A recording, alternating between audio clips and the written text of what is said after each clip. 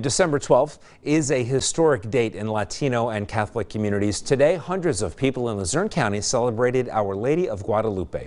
2822 Eyewitness News reporter Madonna Mantillon joins us live from the Control Center to explain. Madonna? Nick, tonight's celebration kicked off with a festive procession through downtown Wilkes-Barre and ended at St. Nicholas Church with a special mass led by the Bishop of the Diocese of Scranton. A procession led by dance and song. It's a tradition for hundreds of people from our region, including Noemi Galeno, who looks forward to taking part in the festivities every year. We just come out and celebrate because this is how we were raised. Like, since I was little, I've been doing this and I never missed a day. The date is not only special for Galeno, but to the entire Latino community, as they believe the Virgin Mary appeared in Mexico City in 1531.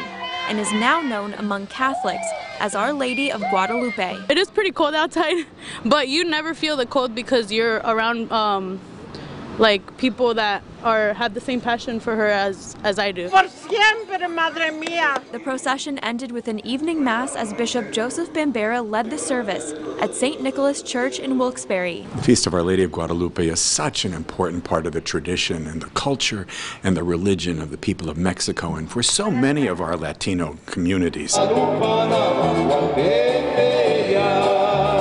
This Mass shows just how much the celebration grows over time. For me, it really is a sign of where the church is today and how we move into the future. This is the third Guadalupe Mass I've been celebrating over the past week, and it's just a real treasure and a blessing for all of us. It's really a gift to this community. Many tell me this celebration of Our Lady of Guadalupe goes beyond the Latino community and shows how the Virgin Mary was present around the world. Nick? Such a colorful celebration tonight. Madonna, thank you.